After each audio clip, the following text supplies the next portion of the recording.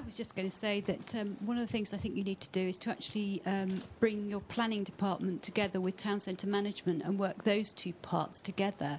Because if you start actually working with the planning system and the town centre management, you can understand exactly what all the retailers and the landowners and the other interested bodies there think needs to be done. And a lot of it does come down to things that are nothing to do with planning, like marketing. Those are the things that can actually protect these small, special little clusters, because you're going to need to tell a lot of people that that's what's there and that you can then build the footfall. Great, thank you. I simply wanted to reflect there are a couple of, if you like, corrections to the policy framework or the legal framework within which these ideas are being considered. The last question we were due to come to is about lobbying priorities, and if there is a consensus view that we should, or it would be desirable if the local authority was able to in some way control the nature of the tenants rather than simply the use classes, then that's something which could be an appropriate answer for question 9. I'm happen to be involved in policy development for one of the political parties at the moment, and this is absolutely a live question, which is, do we want Tesco to be able to open everywhere or not? And you can argue the toss on it, but at the moment I appreciate the tools are not there, but we could lobby for it as we do on many other things. Thank you. Alistair Smart, Crown Estate. I'd like to say thank you for everyone for their kind words on Regent Street. It hasn't been easy. Ownership has helped and control.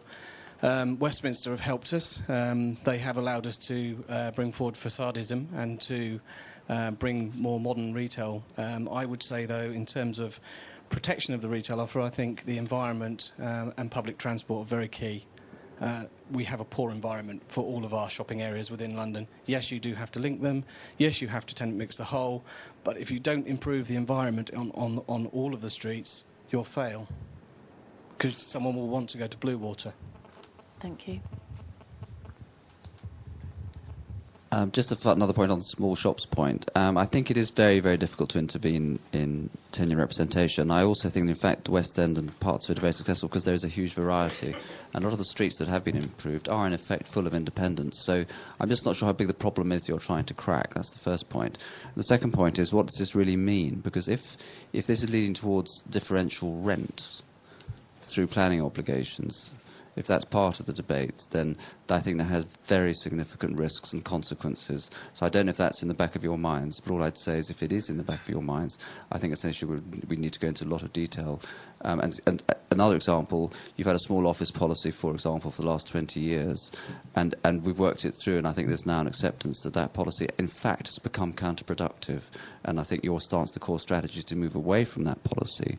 So with the benefit of that experience, we need to be very careful before, again, we intervene in a market that creates an unintended consequence that for other land uses you're now stepping back from. Thank you. The gentleman in the front.